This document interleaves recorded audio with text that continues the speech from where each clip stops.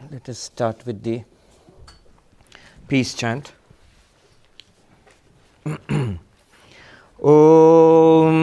Bhadram Karnebhi Shrunuyama Deva Bhadram Pashyemakshabhiryajatraha Sthirairangai Stushtvagam Vyashema Devahitai Yadayuhu Swasti na Indro Vriddhashravah Swasti na Pusha Vishwavedah Swasti nastarksho Arishtanemi Swasti no Brihaspatir Dadhatu Om Shanti Shanti Shanti.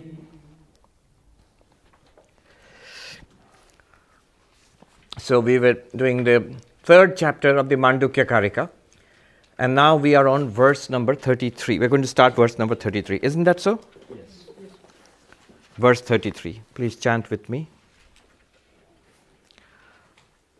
Akalpakamajam jnanam Akalpakamajam jnanam Geya bhinnam prachakshate Geya bhinnam prachakshate Brahma geyam ajam nityam Brahma geyam ajam nityam Ajenajam vibudhyate Ajenajam vibudhyate. A very grand verse. It says that unborn consciousness which is beyond all imagination, where all imaginations come to an end. The knowledge by which you realize this is not different from the thing which you realize. That Brahman which is to be realized is an unborn consciousness, an undying eternal. The unborn realizes the unborn by the unborn. So, all right, so what does it mean?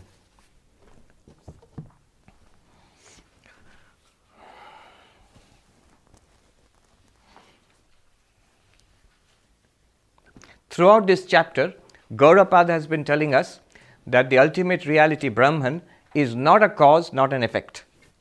Not an effect means it's not that Brahman has actually become this world. That we studied throughout this chapter. It did not actually produce a second thing apart from itself. So, when do you say that an effect has been produced? When another thing has been produced. When something has happened, but nothing has happened. So, Brahman does not actually produce an effect, does not actually produce this world. And if it does not actually produce this world, then we cannot say it's a cause. With me so far? That's the whole argument in the third chapter till now. What's the point of this? Because there is no real cause nor real effect. Brahman, the ultimate reality, is beyond cause and effect, therefore non-dual. This chapter is called the chapter on non-duality. That there is no non-duality means there is no second reality apart from Brahman. There is no second reality apart from Brahman. There could be a second reality apart from Brahman if Brahman actually produced a second thing. But Brahman has not produced a second thing called the world. The world still appears. That means the world which appears is not a second reality apart from Brahman. It must be Brahman alone which is appearing as the world. So, Brahman is not a second, there is not a second thing apart from Brahman, and therefore Brahman is non-dual. How do you know there is not a second thing apart from Brahman? Because there is no cause and effect. Brahman did not produce anything, so there is no effect. And Brahman, if it has not produced anything, you can't call Brahman a cause. If something produces an effect, then only you call it a cause, right? So Brahman is not really a cause, and it has produced no effect, in spite of appearing as this entire universe, what we are experiencing. So it must be that same primal Brahman itself, non-dual. Right, non-dual, right here, right now. So this was the central teaching. Now, the subject has changed to, he says, notice our real problem is with the mind. So how to spiritualize the mind? He has introduced the term amani bhava, no mind. And that's what we are discussing from verse number 31 to verse number 39. So what we will discuss is this subject of spiritualizing the mind. See, the terms which are used are disturbing. No mind, amani bhava. Vidyaranya Swami uses the term manonasha, destruction of the mind. No mind, destruction of the mind. It can immediately create some state where no mind is not functioning, a mindless state. No, we discussed it last time. What was the thing that we said? The mind is spiritualization of the mind. Spiritualization of the mind, a trouble-free mind, not a samsari mind. That's what necessary. We said the mind should not be destroyed, cannot be destroyed, need not be destroyed. Why should not be destroyed? Because it is only with this mind that you enjoy Jivan Mukti, the liberation while living. It's only with this mind that the teacher teaches. Teacher cannot be a mindless teacher. So every activity that the master, the enlightened person does in this world is with the help of this mind. So mind should not be destroyed. Mind cannot be destroyed. And we talked about it, how life after life, bodies have come and gone. The mind can't, by mind we mean the subtle body here. Mana, buddhi, chitta, ahankara, or subtle body. We have gone from lifetime to lifetime. So even death cannot destroy the mind. And even enlightenment cannot destroy the mind. What will happen ultimately is, after the death of this particular body, the subtle body also dissolves for an enlightened person. But for the unenlightened, that mind goes on. So in any case, right now, after enlightenment, the mind cannot be destroyed. It still will be there. Just as the body continues, the mind also continues. The body-mind will continue as an appearance, but it will continue. The structure will still be there. It will function. It will fulfill its duties. And the mind, so should not be destroyed, cannot be destroyed, and need not be destroyed. You see, what is this whole business about destroying the mind or erasing the mind? It is that we feel the mind is the problem. And it is the problem. It is the mind which generates duality. And we have understood in Mandukya, samsara is seen as dvaita, duality. And so when the mind is functioning, it generates duality. But what is understood is that the spiritualization of the mind means seeing the non-duality here itself. If you have a mind which is enlightened, which actually sees non-duality, sees means experiences it, knows the reality of non-duality and the falsity of duality, then that mind can live right here and yet not be affected by samsara. The mind of a Jivan Mukta, of an enlightened person, that need not be destroyed. Why should it be destroyed? So should not be, cannot be, need not be destroyed. So what should be done with it?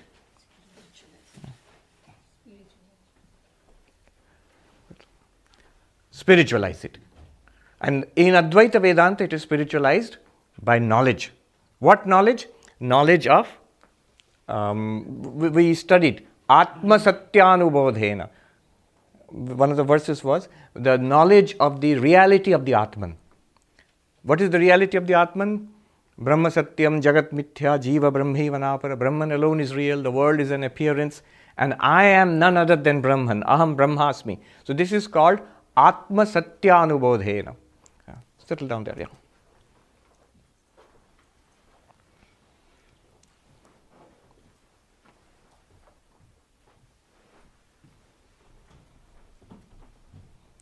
Atma Satyanubodhena means by realizing the truth that my Atman, that is Satchidananda, that is who I am, not the body, not the mind. I am that non-dual Atman. Or in the language of the Mandukya, I am not the waker, not the dreamer, not the deep sleeper, but I am the fourth, the Turiya. So that realization sets you free. That makes the mind spiritualized. That makes the mind no mind. That realization itself is called destruction of the mind.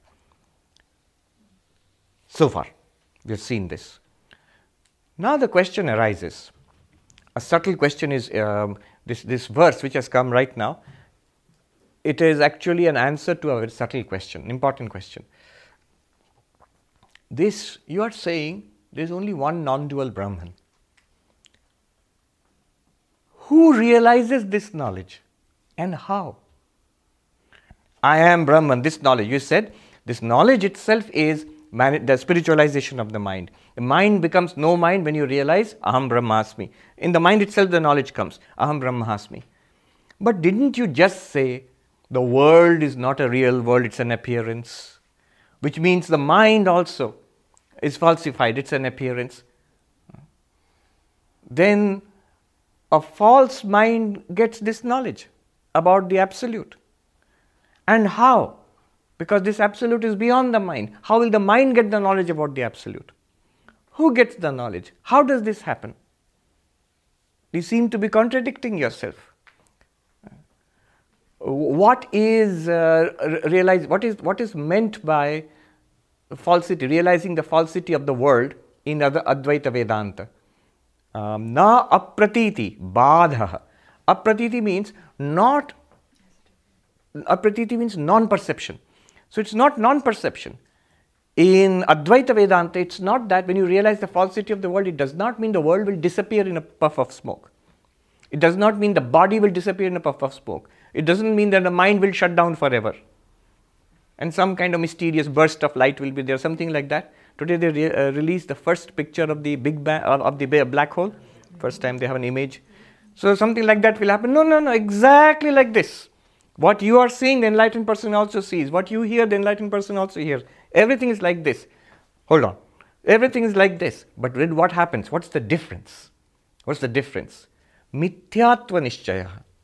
Mithyatva nishchaya means the insight into the appearance nature, the falsity of all of this.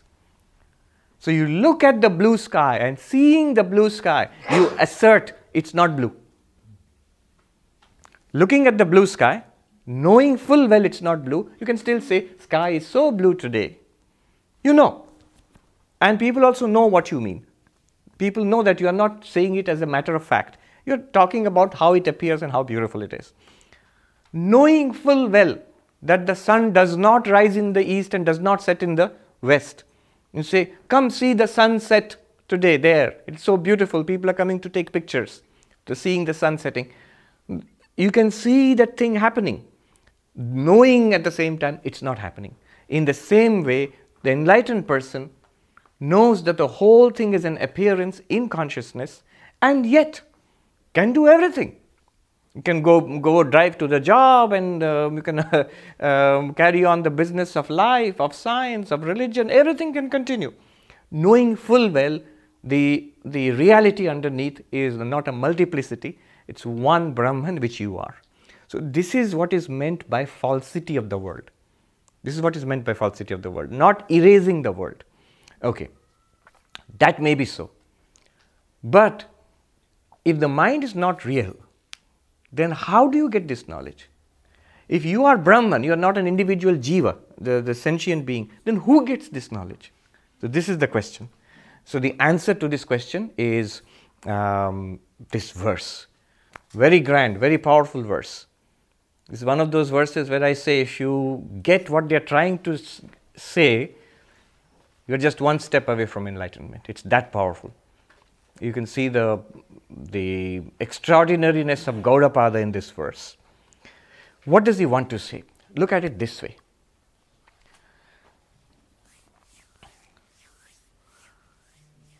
Knowledge comes, look at it this way. The question is, how do I get God? Let's take the step back and general question in spiritual life. How do I attain? In Hindi, Paramatma ki prapti kaisi hogi? Let me put two questions to you. One question is, by what practices shall I get God? Shall I realize God? By what practices shall I realize God? People ask, how shall I become enlightened? By that, what do they mean? What they generally mean is, tell me some practices. What should I eat? What should I wear? How should I sit? How should I breathe? What should I visualize? How many hours a day should I sit like that? What practices, by what practices can I get God? Come on in. By what practices can I get God? That is question number one. Settle down, yeah. By what practices can I get God? That is generally what people mean when they ask, how do I realize God? And let me ask another question. That which is ever present, right now, it's present. That which is here itself, everywhere and here, all the time and right now, and not different from me, my own reality. How can I know that? By what practices will I attain God? Question 1. But that God which you are speaking of, which is everywhere and here, all the time and now, and nothing but my own real self, there is no question of attainment. It is that, right now. So the only thing is to be done is to know it. So you can ask, how do I know it? By what means will I know it? If you understand the difference between these two questions, you will understand Vedanta. If you do not understand the difference between these two questions, it's a wasted effort. Think about what I asked. Pay attention. It's because people do not understand the difference between these questions. After all Vedanta classes, they will ask, yeah, but tell us something practical. I have never, from my childhood, never had this question. When I listen to Advaita Vedanta, I never have this question. It seems to be the most practical thing. It's like you're in a dream and suffering terribly, and somebody tells you to wake up.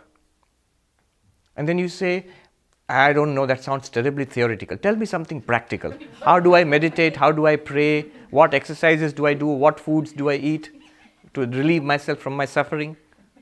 That seems practical to me. Yeah. Yeah, I'm sorry, today it's one of those days where I feel very discouraged. I've been reading and studying and trying to spiritualize my mind, and I read about Sri Ramakrishna's life and Yogananda and all these great sages and gurus. And then I come to a sentence where, and then towards the end of their life, they reach self-realization. I thought, oh my God, if it took them that long, it's going to take me like 1,000,000 years. What chances do I stand? That's how I feel. Yeah. So the answer to your question is right here today. All your discouragement will vanish in an instant if you pay attention and understand. Just understand at the end of this class what they're trying to say. But they all seem to have their guru every day who's teaching them, guiding them. I managed to come to Mandukya class once a week for an hour and 45 minutes. How is that ever going to be enough? Again, I'm telling you, it will not be enough if you go on the way you are going on. It will be enough if you pay attention. This is the second time I'm telling you. I told you already, you did not listen. Notice how I listen to your questions and I can repeat your questions back to you. You don't listen to what I say. If you would, all your problems would be solved. Right here today, when you walk out of it, your problems would be solved. Forever. But you don't listen. Most of you won't. All right, so you'll have to do lots of exercises in your dreams. You will not listen to the waking up advice. Have it your way. Few lifetimes. If that's what you consider funny, then do it. But if you would rather not, if you really want a solution, if that's a real question, then you will pay attention. The direct answer to your question is right here. Just now I asked you, there are two questions. We could spend the whole class on these two questions. One question is, tell me by what practices I will attain enlightenment, God realization, I will see God, I will become free, I will wake up. What practices? This is question number one. That's what you are asking. Yes, you are. Think about it. They had guidance of gurus and they took so long. What takes long? Practice takes long. Now I want an acknowledgement from you. Practice takes time? Yeah. Yes, practice takes time.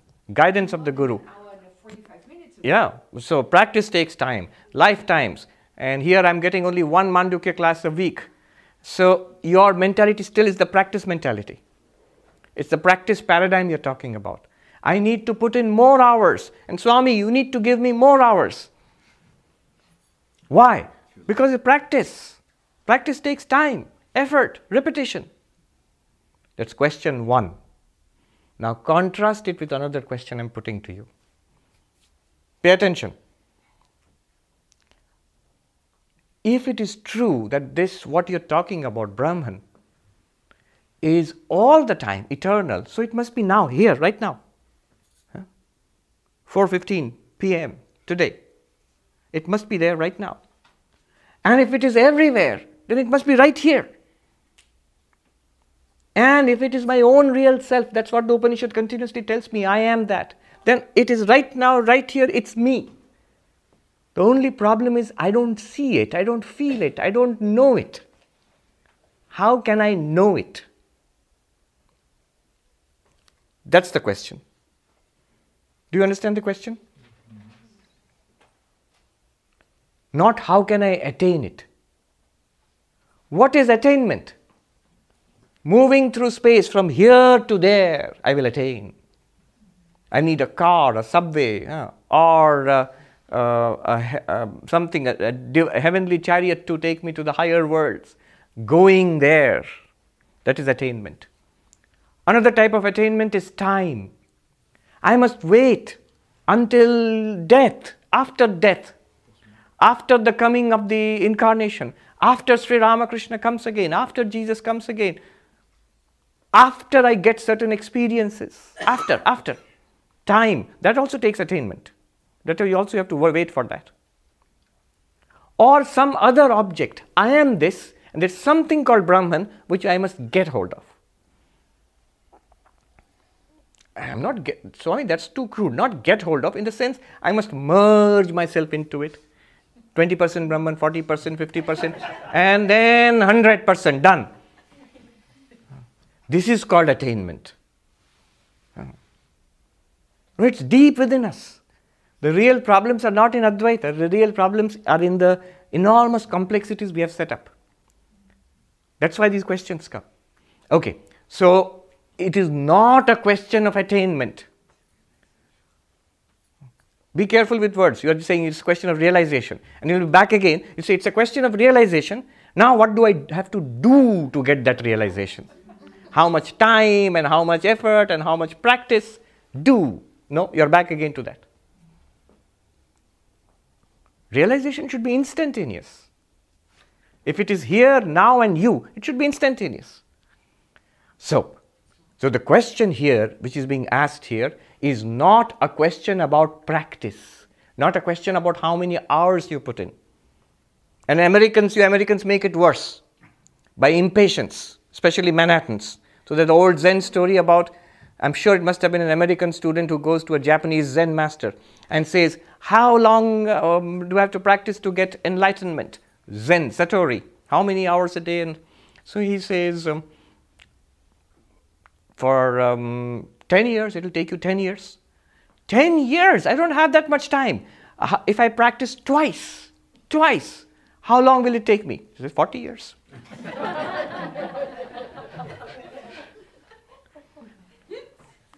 No. Practice has its role. What is practice?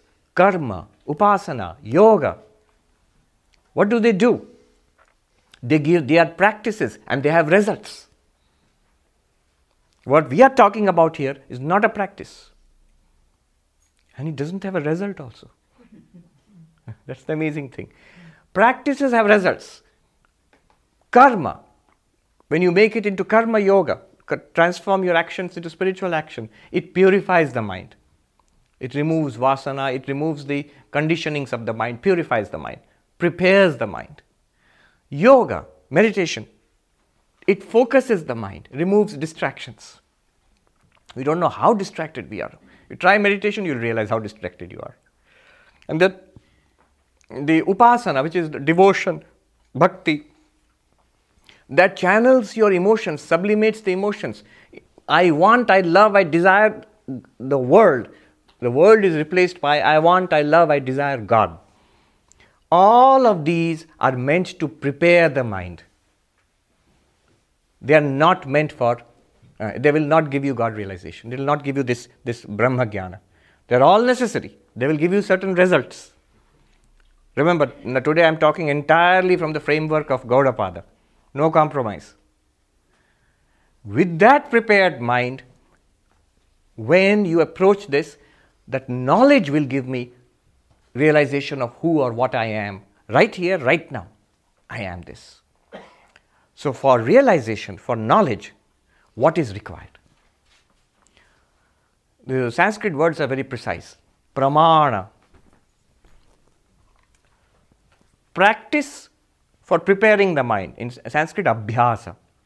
But for getting knowledge, which is what we are trying to do, what is required is pramana. Pramana means source of knowledge. Pramana. So now the question in Vedanta becomes, by what pramana will I get this knowledge that I am Brahman? Up to this, if your understanding has been sharpened, then the progress will be much faster. What should be the understanding at this point? I am Brahman. Right now. Not after samadhi, after death, after initiation, after going to heaven. Right here. Not in heaven, in Vaikuntha, in paradise. No. Right here. Right here, right now, I am Brahman. But somehow I don't realize it, I don't feel it, I don't get it. So the point is to realize it, feel it, or get it. And that realization, feeling, or getting is not a practice. It is this, pramana. So the question now boils down to, by what pramana will I realize it, feel it, get it? Remember, pramana is not a practice. Pramana is knowledge. It's as simple as, how will I know this pen? Open your eyes and look at it. It's not a practice. Your eyes are the pramana which will show you this pen in my hand. Similarly, what pramana will show me that I am Brahman? Remember the connection, because why do I need to know I am Brahman? Atma satyanubodhena. By the realization of my own Brahman nature, mind becomes no mind. That's what we are trying to do here. Now, why should I make mind no mind? Go back to the other classes, take a look what we are doing. So the question now boils down to what pramana? Now, how do you see this world? I see it with my eyes. My eyes are the pramana. This pen, how do you see it? So with the light. The flower, how do you see it? With the light. This board, how do you see it? If you can see it. How do you see it? With the light. So a pen, flower, board, you need the light to see it. Follow me carefully. The light, how do you see it? You have to add another light, switch on one more light. Yeah? And they put it nicely, they say in Hindi, मशाल को देखने के लिए दूसरा मशाल जलाओगे? To see a flaming torch in your hand. Do you have to light another flaming torch? No. You are that flaming torch. You are that light which reveals everything to you in your life right now. And that light is known by that light alone. That's what the answer is, and we shall investigate that now. So these instruments reveal to us this world. Eyes reveal to you form. I see the form with the eyes. I hear sound with the ears. I feel things with my touch, skin, sense of touch. I smell the fragrance. I taste with my tongue. These are the instruments which give knowledge of this world. Sound, form, taste. Remember, the question is now, what instrument will give me knowledge of Brahman? What pramana will give me knowledge of Brahman? Now let me tell you something. Actually, you do not see with the eyes. You really do not see with the eyes. When you fall asleep, eyes are closed. How do you see? By seeing, I mean the experience of seeing. Right now you're getting an experience of seeing. There was this person who went to sleep with his glasses on. Why? I want to see my dreams more clearly. Hearing aid on. Why? Because I can't hear what people are saying, so in my dreams I need to know what people are saying. How ridiculous is that? But then that shows you something incredible. We have clear, distinct experiences of seeing. It feels like you're seeing. It feels like you're hearing. In your dreams. Without these physical eyes or the ears. Absolutely without them. They are shut down. The instrumentation has been shut down. And yet we have exactly similar experiences in dream. Which means the experiences are not really in the eyes. The eyes are not seeing. The ears are not hearing. It's in the mind. So the mind gets the experience. When you see a pen, there is a pen akara vritti. A vritti means a movement of the mind in the form of the pen in your mind. When you hear a piece of music, there is a music akara vritti in your mind. That's what gives you the experience. Somebody told me a few weeks ago that expert musicians, they say that they actually hear the music in their mind. They can look at the scales, classical, the Juilliard school, they can look at the scales and they hear it. When they're reading it, they hear it. Beethoven's the classic example, the great composer who went slowly deaf and the music improved. I don't know if it did, I'm just, but, huh? Blind? Deaf? Deaf is most important because he can't hear it. And he's composing this extraordinarily subtle and powerful music. It's in the mind.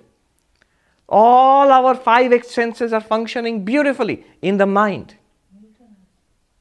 Music got more complicated, actually. He wrote an incredible... More complicated, yeah? So it's in the mind. Our perceptions, not ears, not eyes, not tongue or nose. It's in the mind. Those are there, of course, but in the mind. Experience takes place in the mind. So mind is the source of this knowledge, whether here or in dreams. And yet I will say to you one more thing. Even mind is not the source of knowledge. When the mind shuts down, deep sleep. How do you know deep sleep? Don't say that I don't know deep sleep, because you all of us share the experience of a third state apart from waking and dreaming. A state of blankness, of deep rest. We have this in our culture, all cultures across the world. So there must be some experience. By what do you know deep sleep? By what are you aware of deep sleep? I'm saying you in a very general sense. I'm not saying you the person, because you the person is shut down there in deep sleep. By what? Notice one thing. Objects keep changing. Here is a pen. You're seeing it. By same light. There is a flower. You're seeing it by the same light. There is a picture. The same light. You're seeing it. There is a board. The same light. You're seeing it. Pen, flower, picture, board. Coming and going. Light. Do they arrive with their own light and depart with their own light? No. So the light is constant. Similarly, the light of consciousness is constant. And the knowledge we have, that comes and goes. Pen knowledge, gone. Flower knowledge, gone. Board knowledge, gone. Picture knowledge, gone. But the knowledge, look at that, knowledge. What is common to all these knowledges? Awareness or consciousness. And when all this knowledge shuts down, when you go to sleep and you have a world of your dreams, that awareness continues, in which you have various kinds of knowledge. Mind is generating your dreams. When mind shuts down again, in deep sleep, mind is shut down, awareness continues. What happens then? The inactivity, the absence of the mind and sensory inputs, that is revealed by awareness. A blankness, an absence is revealed by awareness. That's why I say deep sleep, sushupti, is not an absence of experience. It's an experience of absence. It's an experience of absence. Now, I'm telling you something. In the sadhus in Uttarakhand, they say, lo bam gola. That means I'm going to throw a bomb. Swami Ranganathanandaji, the 13th president of our order, he used to say Vedantic thought bombs. Vedantic. Nowadays, post 9/11, you can't use such language, especially in airports. You will be arrested immediately by the TSA. But Vedantic thought bombs means, here is a stunning revelation. by what is deep sleep experienced. That undoubtedly you experience deep sleep. Now here is then the thought bomb? What is the it is this. That which experiences, which reveals to you all forms with the help of eyes, all sounds with the help of ears, all tastes and touch and everything, fragrance, everything. That which reveals to you the varied experiences of your dreams with the help of the mind. That which reveals to you the absence of all these activities, senses, mind, all of that in deep sleep, which reveals to you that absence of mental activity in deep sleep, which reveals sushupti to you, deep sleep to you. That one reveals sushupti to you by what? By eyes. By awareness. Are you seeing sushupti, deep sleep by eyes? Are you hearing deep sleep? No. Smelling, tasting, touching? Are you thinking about deep sleep? No. Are you saying with your buddhi, your intellect, I am now in deep sleep? If you say that, you are not in deep sleep. No. None of these so-called instruments, the pramanas, none of them are present there. None of them are present there. They say pramana, prameya, vyavahara, vilakshana, beyond the activities of the sources of knowledge and the objects known to them.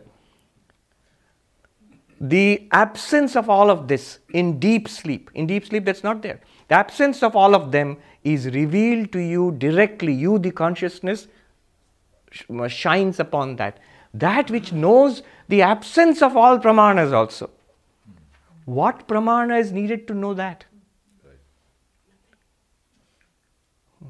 It reveals everything to you, like the light. Then what do you need to see it? Nothing. It itself is sufficient to reveal itself. That which reveals sushupti to you, sushupti sakshi, you are the witness of your own deep sleep. That witness of deep sleep does not require anything else to reveal itself. It is self-revealed, self-shining like this light.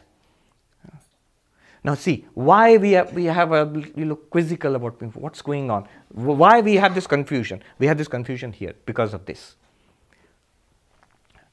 We have this confusion because we feel differentiated. Our general idea about ourselves is this person we are in the waking state. But in the waking state, consciousness has already been laid overlay, you talk about overlays in computers. There's an overlay of mind, intellect, mind, memory, personality. There's an overlay of sensory activities. Then there's an overlay of the body. And there's an overlay of a social personality. And that is what you regard yourself as. From that perspective, the witness of deep sleep does not seem to be a very clear concept. Here, what do we think? We are all different from each other. Men, women. Come.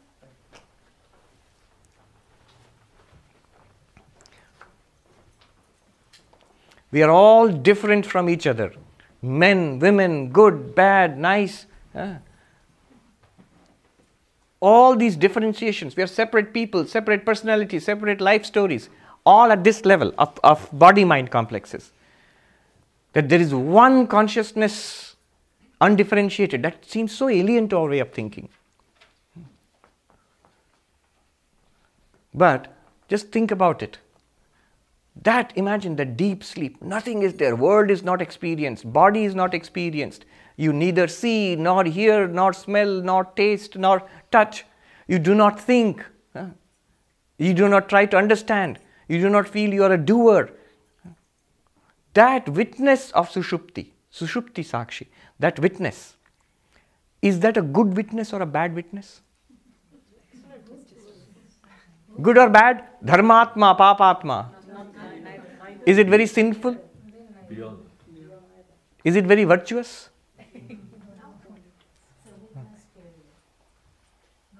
Is it a man or a woman?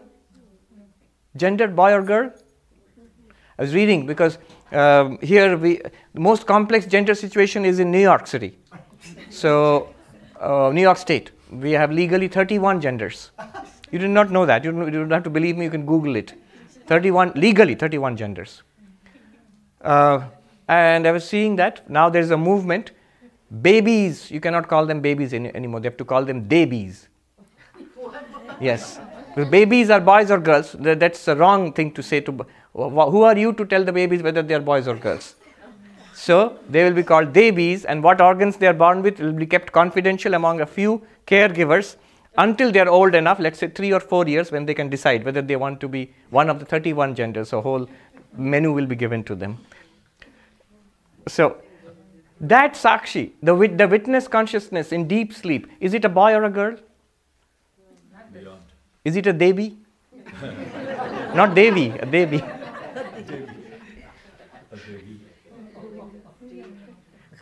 No, it is not. That witness consciousness, is it happy or sad? Beyond. Neither. Happy or sad is in the mind. Duality. Happy or sad is in the mind. Good or bad is the person who has done a lot of punya or papa. It's neither punyatma nor papa. Punya means one with lot of merits. Papa means lot of sins. No, that consciousness is none of them. Is it located in time and space? Is it here and not there? Beyond. No. Don't say it's in the bed, lying there and sleeping. From its own perspective, no world, so forget the bed. So it's not in a particular space. Is it located in time? No. It's now 2 a.m. After a little while, the alarm clock will ring. So, whether to press snooze or not to press snooze is the question. Now, is it like that? No, no sense of time. Time and space are recognized only when the mind starts functioning. Before that, the consciousness which sees the absence of the functioning of the mind, there is no question of time or space there. Is it different in different bodies and minds? No. Think about it. Our notion is to say each of us has a separate pure consciousness. Do we have separate pure consciousness? No. The separation is because if you say separate pure consciousness, I will say, what distinguishes one pure consciousness from another? What distinguishes one witness from another? You might say, I am witnessing this hall, my friend is witnessing Central Park, so the two witnesses are different because they are witnessing different things. But in deep sleep, all of us witness the same thing. True or not? Does anybody have a better deep sleep than the other person? A more exciting deep sleep? A more boring deep sleep? A more educated PhD deep sleep? An affluent deep sleep and a homeless deep sleep? No. There is no difference in experience. And in the experiencer, it's only awareness. How will you say we have different consciousnesses? So, that witness consciousness of deep sleep, let me just put it all together, what we have got, is beyond all distinctions of gender. It's beyond all distinctions of body. It's beyond time and space. From its own perspective.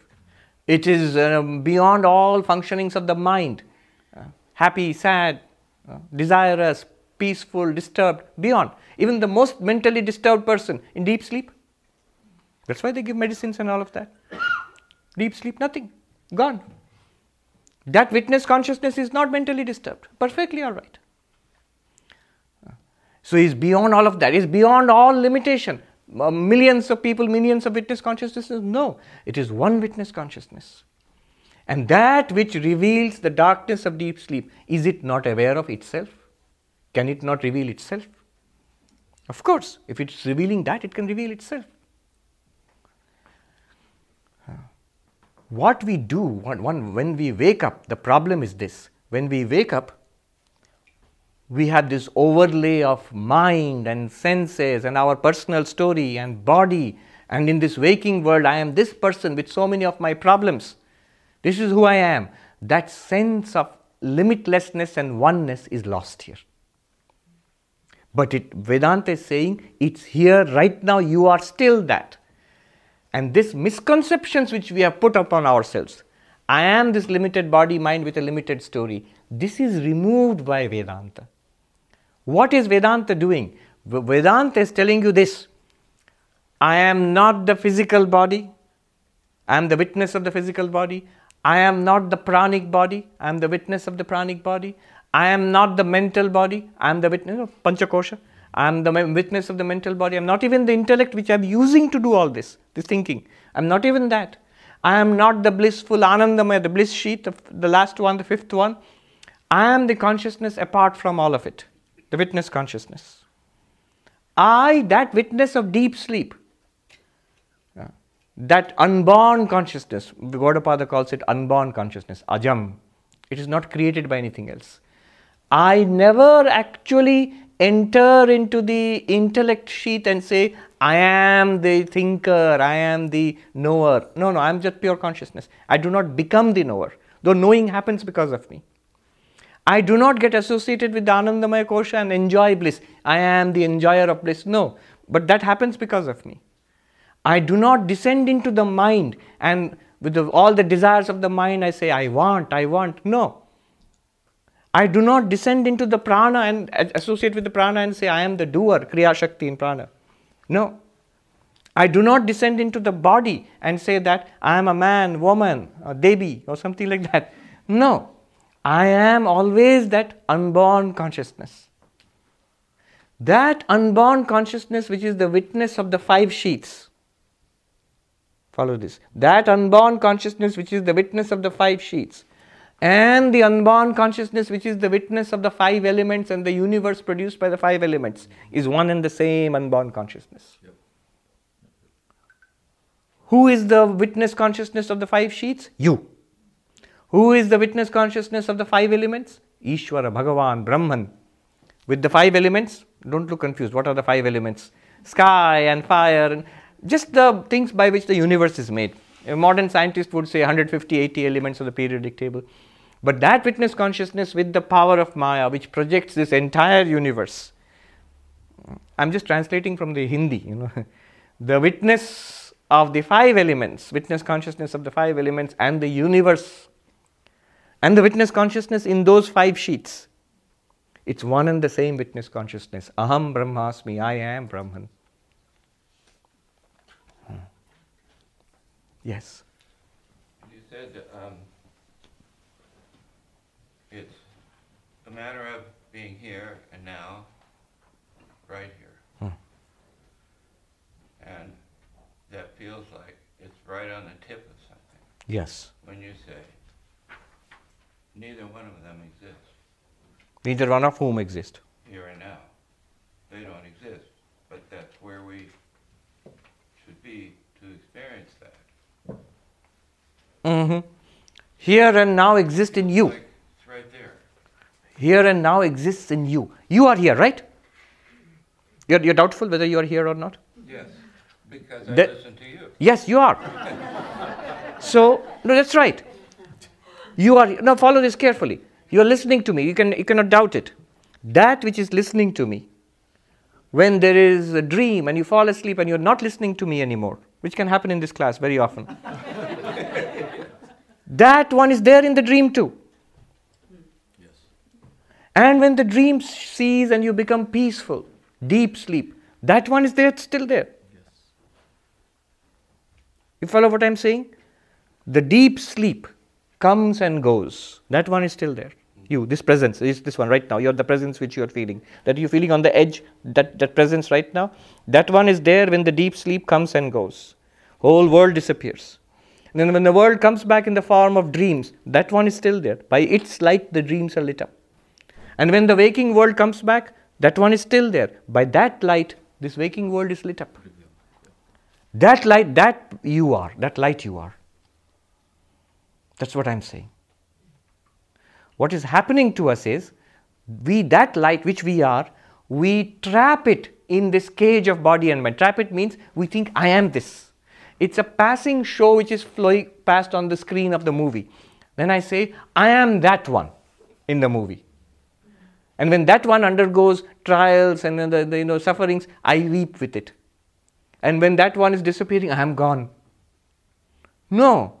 You, the light, are the witness of that one, the coming and going of that one, the ups and downs of that one. But you are there. And you are not affected by it. That's what I'm saying. All of this samsara is due to your presence. You are not trapped in samsara, rather samsara is trapped in you. Samsara is your engagement, is your pastime. And you are free of samsara right now.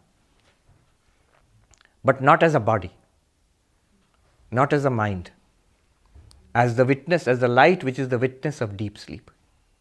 As that one. Hold on to the questions, let me finish this. Look at the verse. Now it's a very grand verse, very powerful.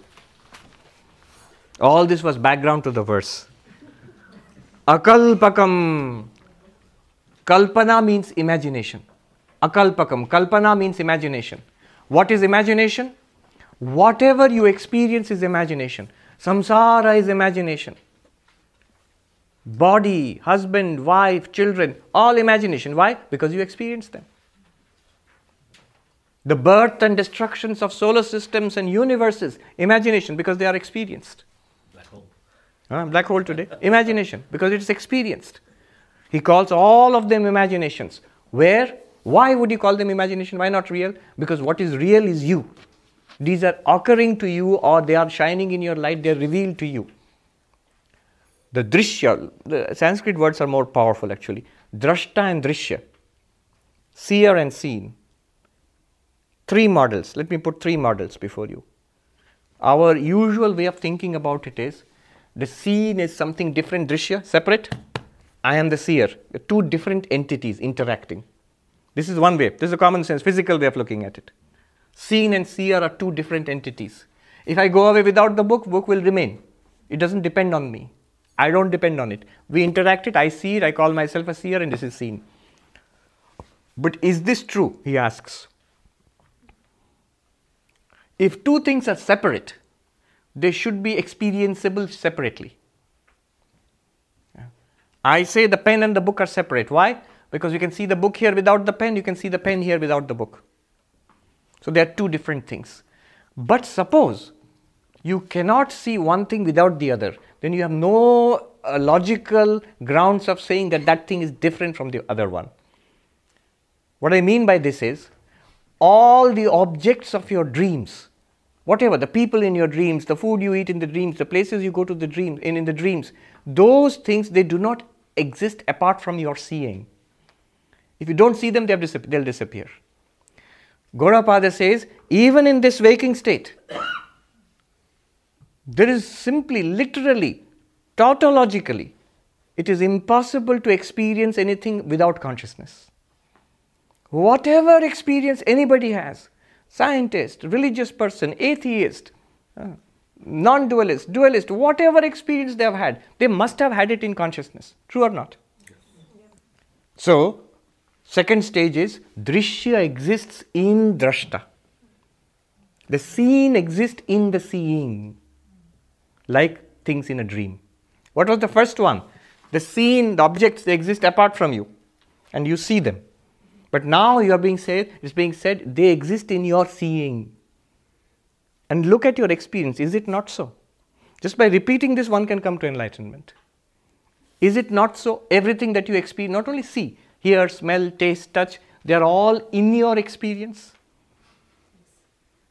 Have you ever experienced something outside your experience? Linguistically impossible.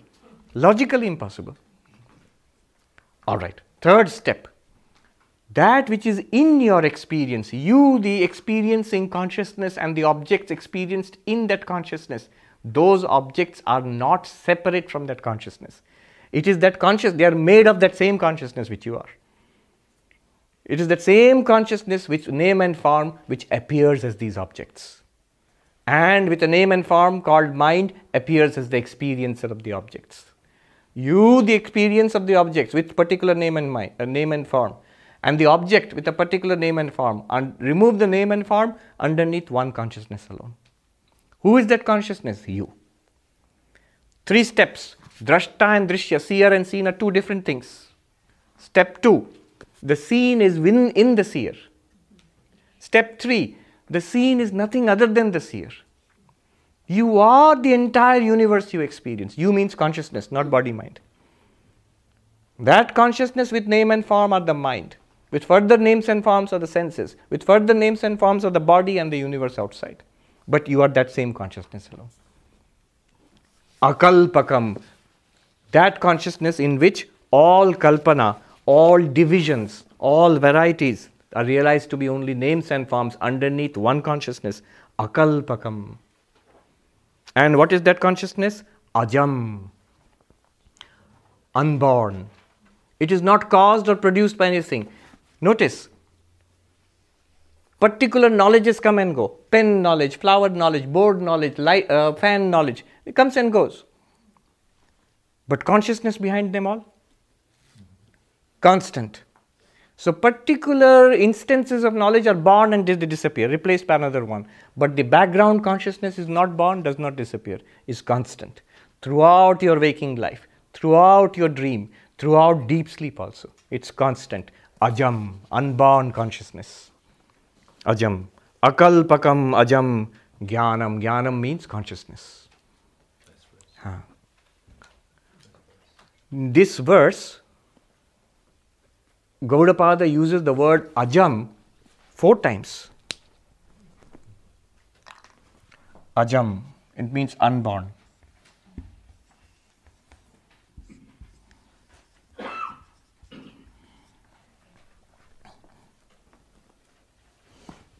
In Uttarakhand, I asked once the monks in the Himalayas, what's the difference between Gaudapada and Shankaracharya? Shankaracharya is so well known. All of these commentaries are written by Shankaracharya, and at the source of all our non-dualistic traditions are the commentaries of Shankara on the Upanishads and Brahma Sutra. So the answer by one of the monks, I can never forget, said, Shankaracharya to Jagat Guru the. Shankaracharya was a world teacher. I said, yeah, that's true. And Gaudapada to bahut pakkad the. Now the word cannot be translated very easily. Pakkad it's a slang term in Hindi. It means in the lower parts of this, in the plains, it means a loafer, a vagabond, what you call a bum here. So who is absolutely like a homeless person and nothing to do in the world and sort of tramp, like a spiritual or a holy tramp. So, but in the high Himalayas, the word Pakkad means a crazy man of wisdom. Is apparently to all purposes, a person seems to be crazy, but completely enlightened. So Gaudapada was like that. Shankaracharya is the one who wrote the commentaries on all these Upanishads, is the one who established the 4 great monasteries on the 4 corners of India, the 10 orders of monks of which we are a part too, and today we are standing here. Vivekananda, Sri Ramakrishna is also part of those 10 orders of monks. Vivekananda also. I am too. And so Shankaracharya set Hinduism on its present course. Not only non-dual Vedanta, all the puja paddhati, the worship of Shiva, of Durga, of Ganesha, of Kartika, in the different parts of India. These were prevalent, but he systematized them and assigned different places. So he sort of reorganized Hinduism 1400 years ago. Tremendous amount of work in his 32 years. So he's a world teacher. Gaudapada, none of that. He is the crazy man of wisdom. Pakkad, bahut pakkad Mahatma the. So the difference between, I was thinking today, Shankaracharya and Gaudapada, if you at all make a difference, Shankaracharya, if you want to look at his teachings, you will find all the processes, the sub-schools of Advaita, they all go to him. Srishti Drishtivada, Drishti Srishtivada. The universe has been created, God created the universe, we are in this created universe, and now we are working our way towards enlightenment. That's one way of looking at it. You can find that in Shankara's teachings. The other way, more advanced way, Drishti Srishtivada, like dream. It's not that there was a dream world already created for you, now you lie down, now you enter into the dream world, visa and passport and everything, now you're stamped and for tonight you are in this world. No. That world pops into existence when you start dreaming.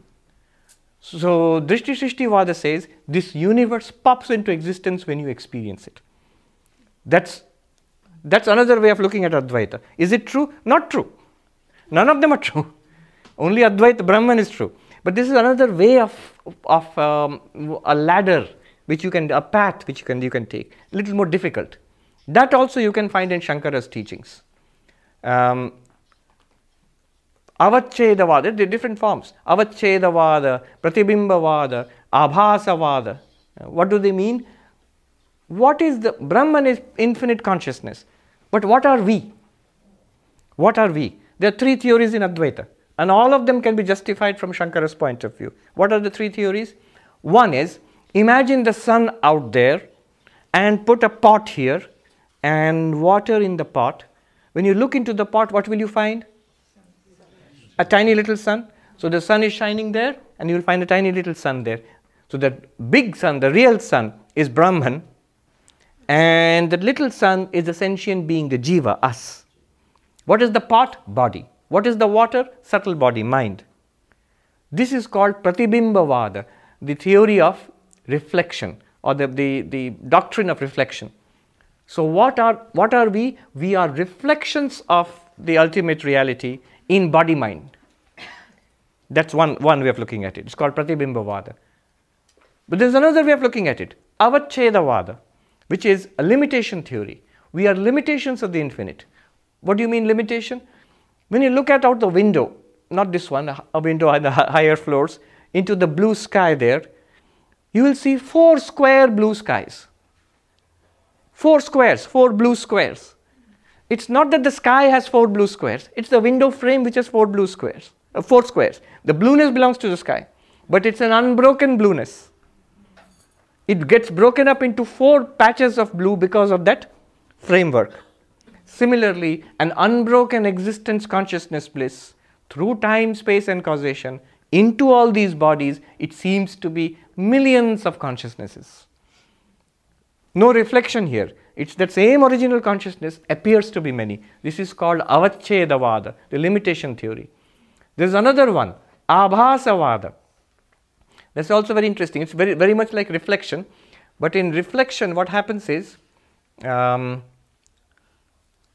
there's a faint difference. The Abhasavada means it's like your face seen in a mirror. The face seen in a mirror is not a real face. You might say the sun reflected in the water is also not a real sun. But there in the reflection theory, they will say that sun reflected in the water is nothing other than the real sun. So it directs your attention to the real sun. Here, the Abhasavada is that the reflections in the mirror are false. The jivas are false. Brahman alone is real. The reflection theory says the jivas are none other than Brahman. This one, Abhasavada, means appearance theory. The appearances are false, Brahman alone is real. So it's a fine difference. But there are different schools of thought. They've given so much thought to how this individualization comes about. All of these you can find in Shankaracharya. But Gaudapada? Ajatavada. Where does Ekajiva fit in this?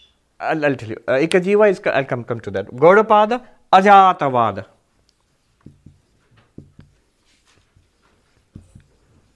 What is Ajatavada? The unborn. Is it a reflection? No. Is it a limitation? No. Is it an appearance? It means you. Are you a reflection of the ultimate reality? Are you an appearance of the ultimate reality? Are you a limitation of the ultimate reality? Gaudapada says none. Okay. Then what is the sentient being? How is the sentient being born from the ultimate reality? He says not born at all. How is the universe created from the ultimate reality? Shankara will say through Maya, and the 5 elements are produced, and he says none of that. The universe is not created. So that is Gaudapada, Ajatavada. Ekajivavada is a consequence of Drishti Shrishtivada.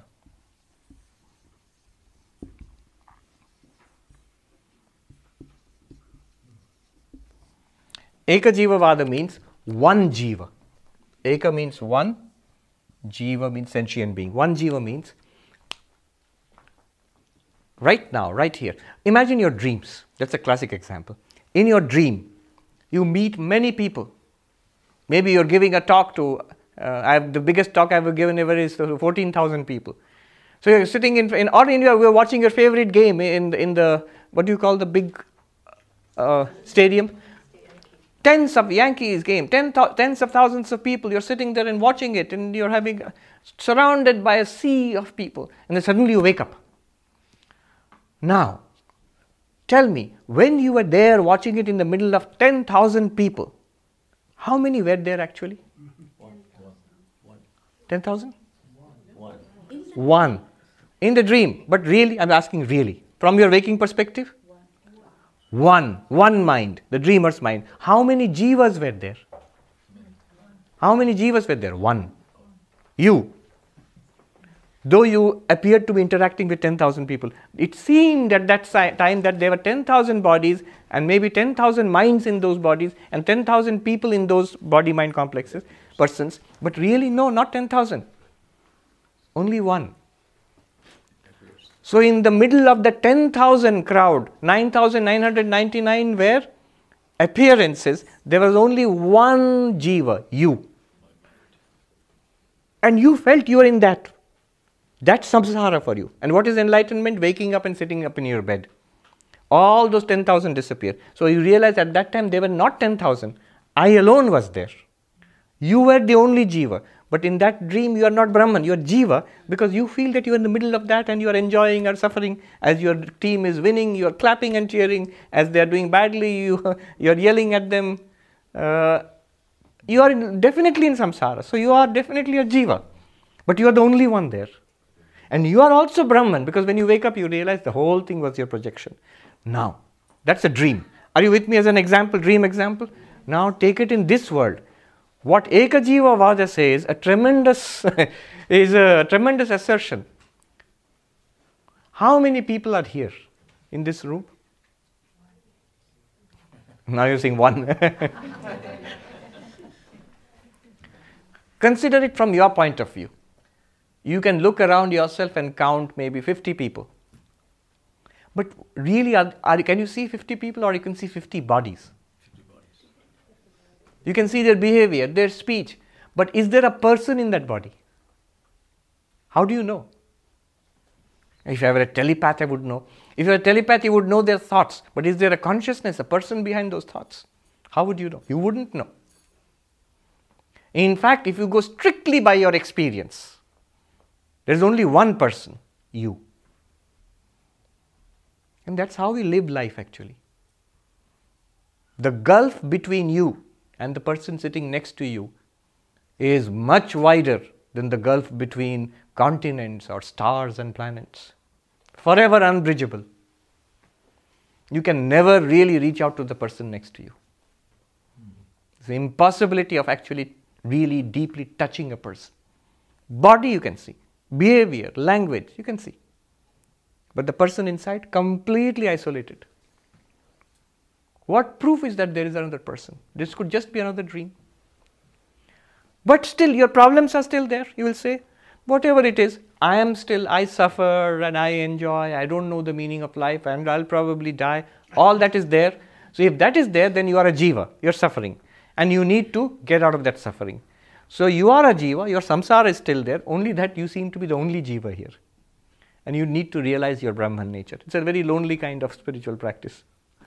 So, Eka Jiva Vada. So these are models.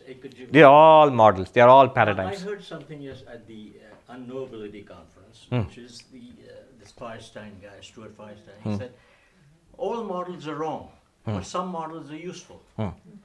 So my question after that became, so is Advaita itself a model? Definitely. Is it true? You'll see, 1400 years before Unknowability Conference of Manhattan, after talking about all of this, Gaudapada will say, Advaitam icchanti kechana, Advaitam icchanti chapare. Some people like non-duality, some people like duality. But the truth actually, Dvaita Dvaita Vivarjitam Tattvam. If there is a truth, it is beyond duality and non-duality. Only thing is, in the language of that conference, Gaudapada would say, Advaita is a more useful model than the dualistic models. Useful in what sense? For waking up. For waking up.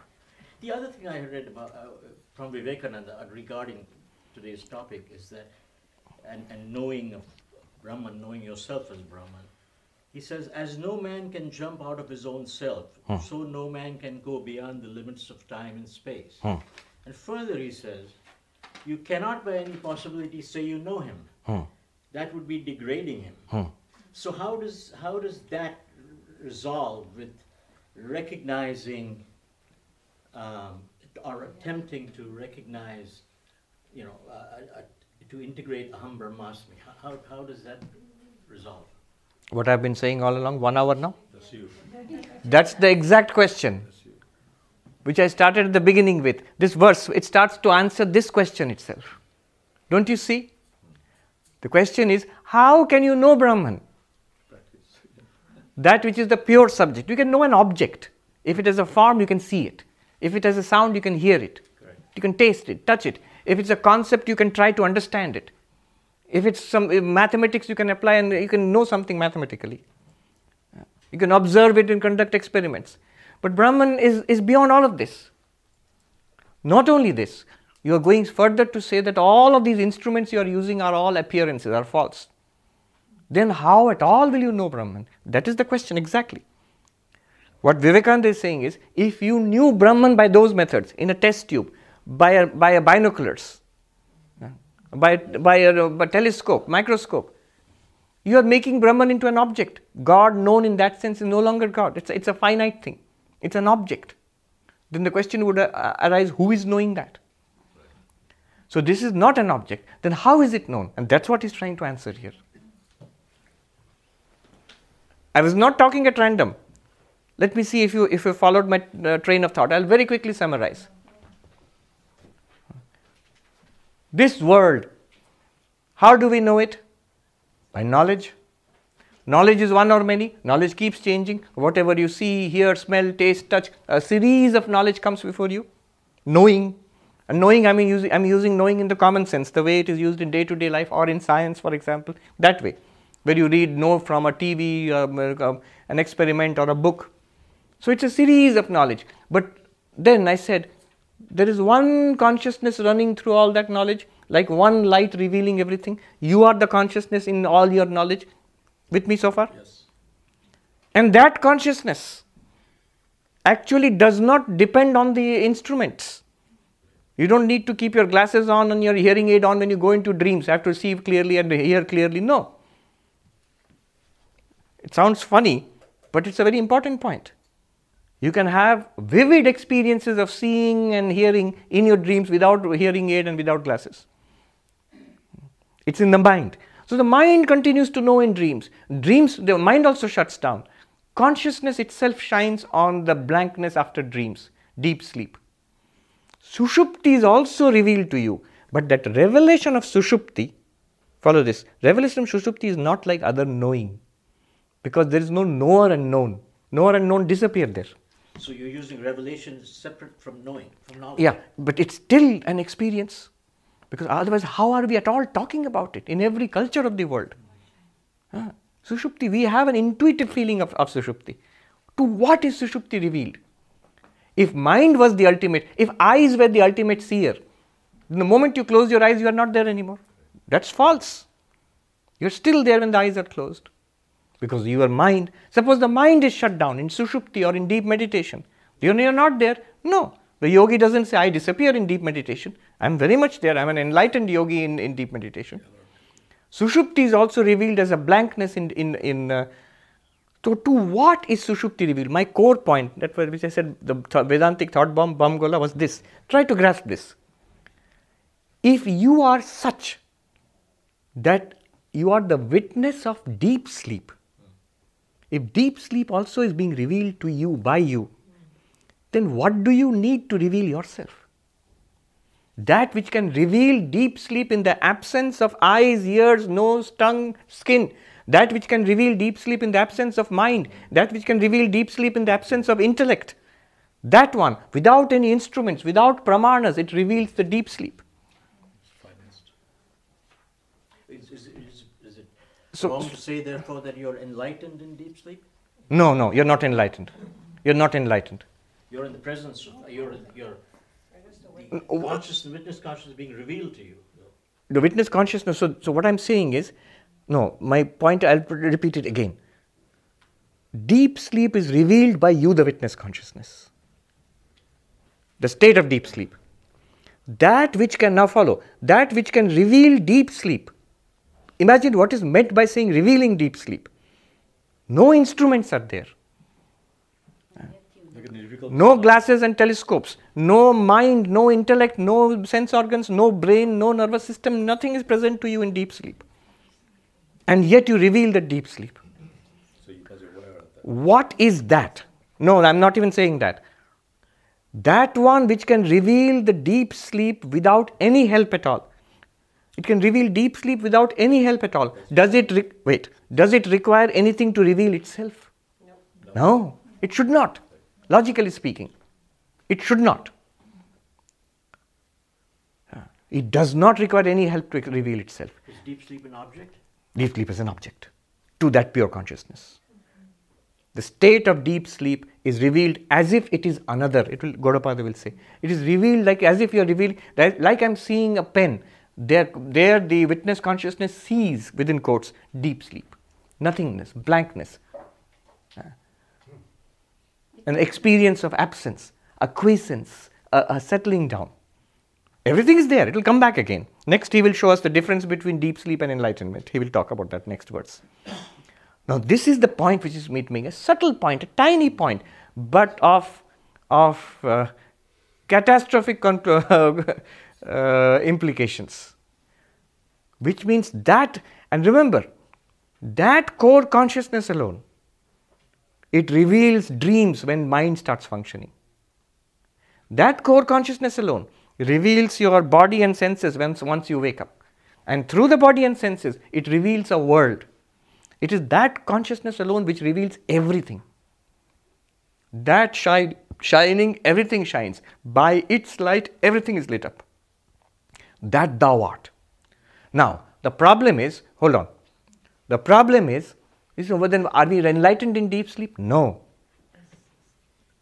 Enlightenment is removal of ignorance. And ignorance is the one which is creating problems for us right now in the waking state. I mentioned all this. That's why I say you don't hear. It's not your fault. It's a lot to take in. In the waking state, we have problems. Do you remember what I said? In the waking state, we are good person, that person, bad person, man, woman, child, devis or whatever, and papatma, a sinful person or a good person. We are seer, hearer, smeller, taster, touch. All of this we put upon ourselves, and we are separate. Man, woman. We locate ourselves in time and space, and we have individual stories associated with us, and therefore we have samsara. But what Advaita is saying, what Gaudapada is saying, that core consciousness, which is there is no difference of man, woman, child there. There is no difference of good and bad there. You remember I mentioned? No happy, sad there. No possibility of happy and sad there. No possibility of samsara there. No possibility of difference there. There is only oneness. That one which is one and non-dual. That one which is neither happy nor sad. That one which is not limited in time and space. That one which is neither man, woman, child, nothing. That one is still there right now, and that's what you are right now. Our problem is we don't know that right now. What we know, we take ourselves to be that. This is called adhyas or superimposition. This is what is going on. Quickly, 2 questions, and then I'll come to you. Should I ask? Yes. Okay, Swamiji, that is a dumb question, but Milton's Paradise Lost and our Beethoven, their mind gone. I can think that supermind helps the pure consciousness. But in deep sleep, the whole thing is no functioning, and in their case, 2 senses are not organ, like deaf and mind, like eyes. In that case, we cannot compare their condition with deep sleep. No, I am not.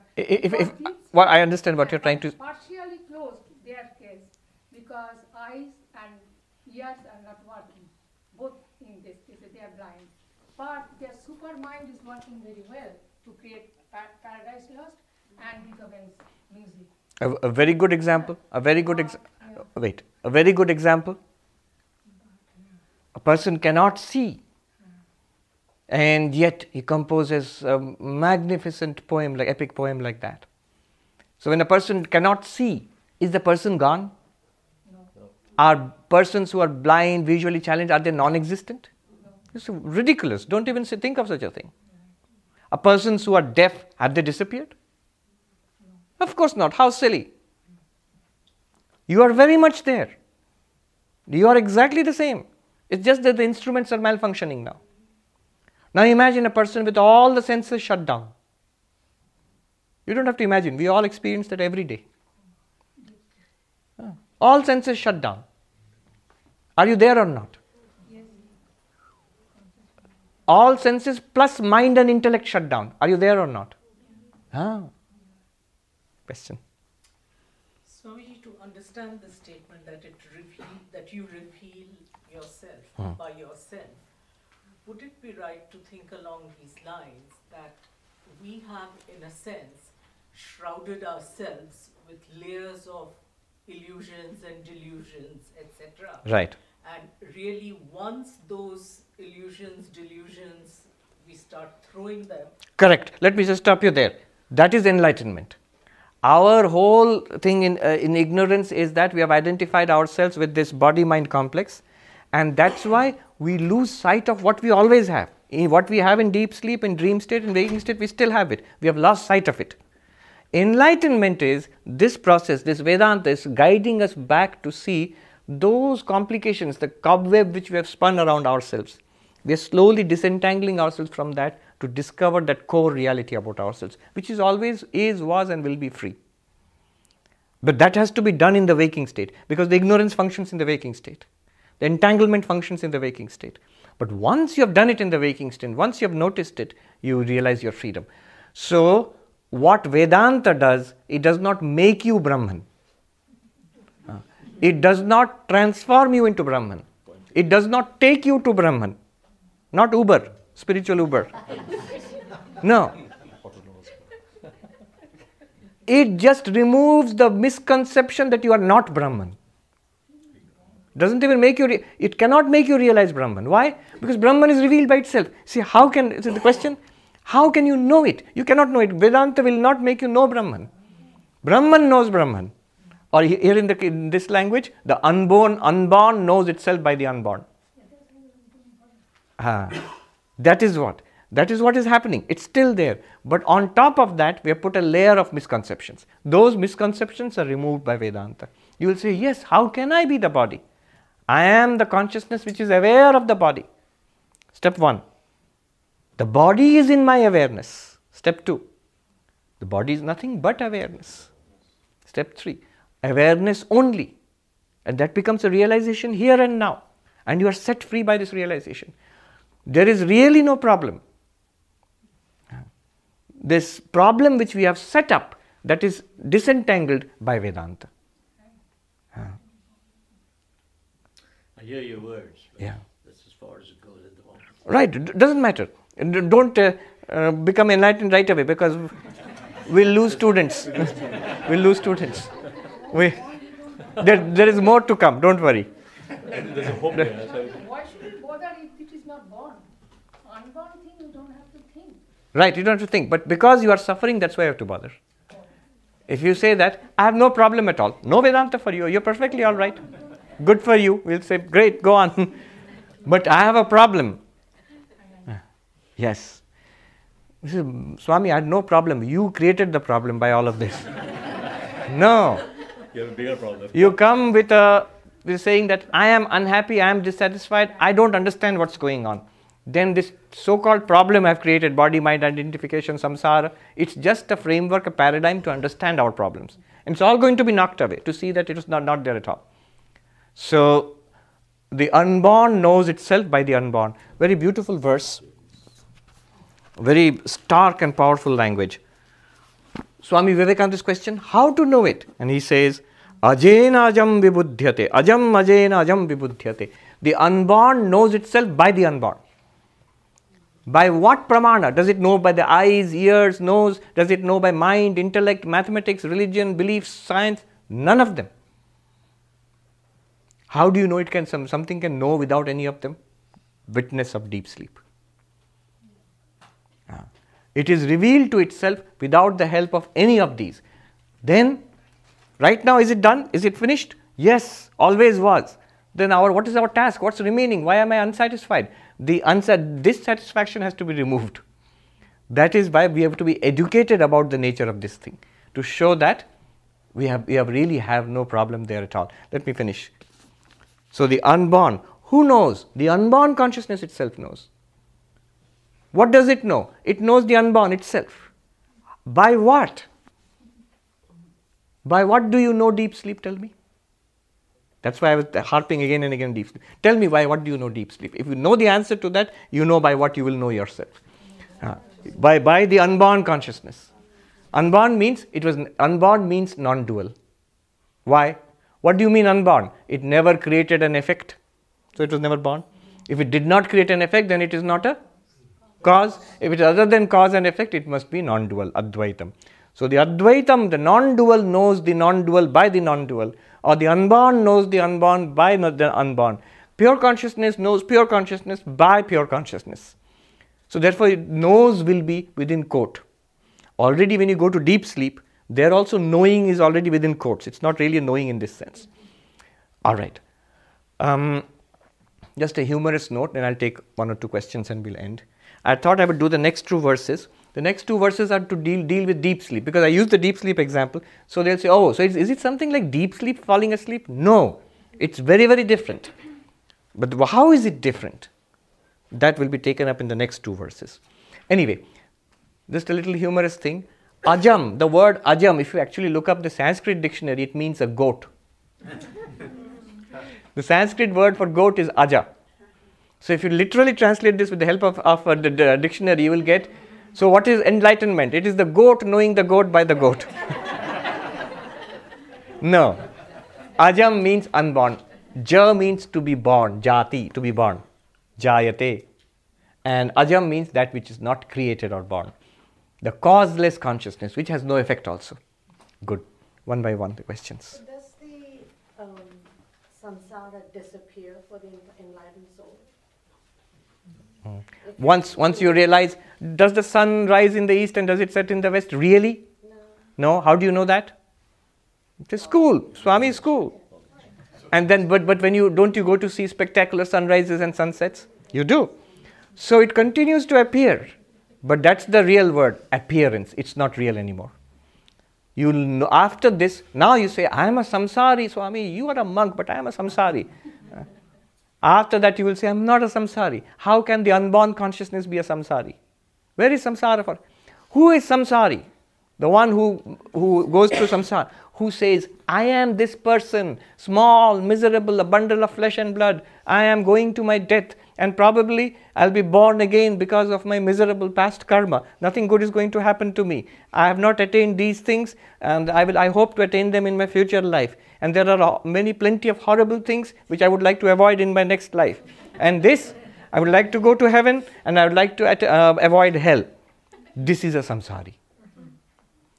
That witness consciousness of deep sleep, which is the witness consciousness in dream, which is the witness consciousness now, which is the turiya, the fourth, that is not a samsari. Never was, never will be. All samsara is because of it. Advaita does not, we'll see next time. Advaita does not require you to fall asleep or to go into nirvikalpa samadhi. It does not require you to shut your eyes.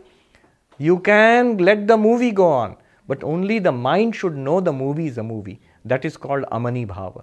Amani bhava does not mean that you have to stop watching movies. Amani bhava, no mind. No mind means the mind which is aware that the movie is a movie, it is not samsara. Yes. You had actually answered this in some Q&A session, like it was about the fault lines in Maya, and one of them was like when there is no mind during the deep sleep. Yes. Still, when you wake up, the knowledge of the deep sleep comes to your mind. You have one of the few who have listened very carefully then. I mentioned it carefully, I flagged it once. Yes. So then how does that from the consciousness comes to the mind when there is no It is actually recorded in Ajnana. Vedanta Sara says, Ati Sukshma bhi Ajnana Vrittibhi. How do we actually, the question is, how do we actually say I was in deep sleep? How do we say that? You say, what's wrong? See, I go out to Central Park and come back and I say, I saw this in Central Park. How did I say it? Memory. I saw it, recorded in memory. How was it recorded? My sense organs were working. My mind was working. I was awake and therefore it was recorded. The video camera is rolling. It's recorded. But in deep sleep, you are saying we have an experience of deep sleep which we in some sense recall when we wake up. How is it recorded then? Is pure consciousness recording? No. Because pure consciousness, that is not knowing as an act. It is just shining forth. It does not do any recording. There is no trace left there. Then where is the trace left? Why do we say, I slept? I can honestly say I was awake. I can honestly say I dreamt. But how can I honestly say I slept? Because who is this I? The ego, which was shut down in deep sleep. Do you see, this is the fault line I was talking about. How, when the ego claims, I was in deep sleep. False. And if you can catch what is the lie, we got an inkling about what is beyond the ego, the pure consciousness. It is the pure consciousness which lit up deep sleep, not the ego. The ego started functioning when the mind started functioning, and yet the ego says, I slept. It claims the experience of pure consciousness to itself, appropriates. How? That's the question. They say, I'm going to answer the question. He's thinking, you're repeating my question, stating it in nicer and nicer forms, but what is the answer? There was the famous issue of Mind, a very famous British journal of philosophy. Mind, have you heard of that? Mind, it's called Mind. It's the leading journal of philosophy, I think from Oxford or Cambridge. So it's very old, for its 100th issue, they had a special issue, and the issue was entirely humor. It was like a serious issue of mind. All important discussions on philosophy, none of them were serious. They were making fun of everything. So one of the things was how to answer deep philosophical questions for philosophy teachers. So 10 ways of answering questions. One of the ways was this: keep praising the question. Wonderful question. This is the question. He says, this is what I want to know. Why? Hoping that the person will forget. And there were many other ways also. Another way was divert. That is a really important question. But to understand that, first we must answer this question, then ask a question which you know the answer to, and then answer it. And what is the link between that and this? You don't need to, people will forget. Another one is be honest and say that I really don't know. And then the warning is there. Don't use this too much, because then people will think you're a good fellow but useless. So there were 10 ways of answering a question. And many humorous things, like the thing about Descartes. He went to this Paris cafe, and the waitress asked him, Monsieur Descartes, more coffee? He said, I think not. Immediately disappeared. I think, therefore I am. I think not. So like that, the whole issue, it's really worth having, an old one. All right, I remember your question. So back to the question. Now, it's a well-known question in Advaita Vedanta, and the answer is that what is there in deep sleep? It's not pure consciousness alone. Pure consciousness plus the causal body, karana sharira. The causal body, or the anandamaya kosha, karana sharira, is made of sattva, rajas, tamas, and they are dynamic. So they are in perpetual motion, and they record this, but not as memory. Therefore, you don't have a specific feeling of I was in deep sleep. It is just a trace of an experience of blankness. That's all you have. That's why it does not feel like memory. Dream feels like memory. Waking feels like memory. Deep sleep never feels like, it feels like an intuition. That's what. Causal body lit up by consciousness records that. Records within quotes. It's a good point to end the class on. Om Shanti Shanti Shanti Hari Om Tat Sat Shri Ram Krishna Arpanam Astu.